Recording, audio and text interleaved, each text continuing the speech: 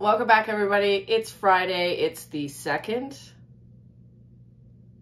I've lost all track of time and space because this week was crazy. I don't know if anybody else felt it, but I felt it, and it was nuts. So it is Friday. It is Fortune Fridays.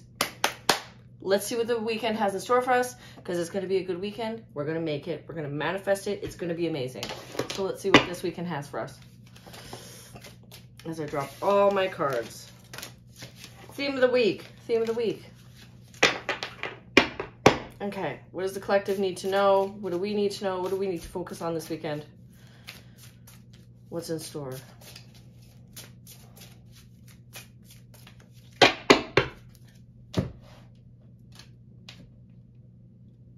We're gonna read through.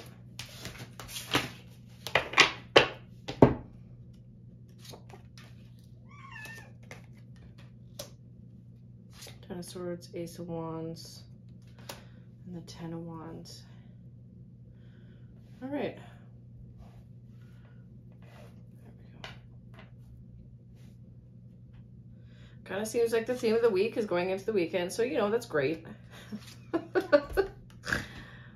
6 and 6. All right, Ten of Swords. Okay, let's focus on these ones. Ten of Swords going into the Ace of Wands, into the Ten of Wands. There's some big endings coming up. I don't know if anybody's ending some relationships. I don't know if we're ending bad friendships. I don't know if we're ending jobs. I don't know if we're just deciding to end really shitty situations. But it's all for the better, because that Ace of Wands is like, you know you can't do this anymore. We know we can't do this anymore. We know we can't go through this anymore. This isn't serving us. This could even just be like deciding not to sleep in anymore. Because with the Ten of Wands there, it's like, you know what? I'm not giving myself enough time in the morning, so I gotta stop doing this. But it seems like it's a really good weekend to put into motion future plans, which is really good. Because then we also have our Six of Pentacles and our Six of Cups. So this is coming from a very neutral and loving place as well. So this is like definitely focusing on what serves us going forward. So maybe that week has really affected everybody. Maybe it's really kind of tapped in and made us all kind of realize that what does not serve us, right? We can't just make exceptions for everybody for the rest of our lives. We can go about it gently and lovingly, but that doesn't mean we have to like keep it around. Okay, I want to pull an angel card just as clarifying. Oh, or 3. Yeah, okay, we're gonna do manifestation. Woo! Okay. It's my favorite thing to do. Let's manifest, everybody.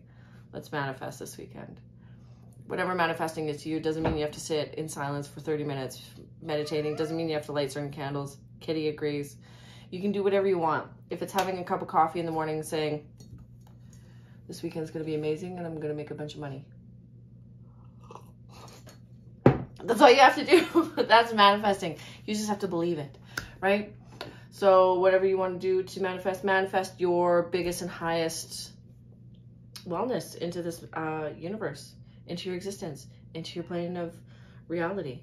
Whatever you choose to call it, whatever you want to do, do it. Manifest away. Treat yourself better. Get rid of old patterns. That's a form of manifesting. All right. Enjoy, everybody. I have to go play with the kitten because he is having a week as well, and I love you all. Links are in the bio, or links are in the description. I don't know why I keep saying bio. You're welcome. Book a reading. Come check in. Let's see how the rest of the week goes. Hope everybody enjoys. Bye.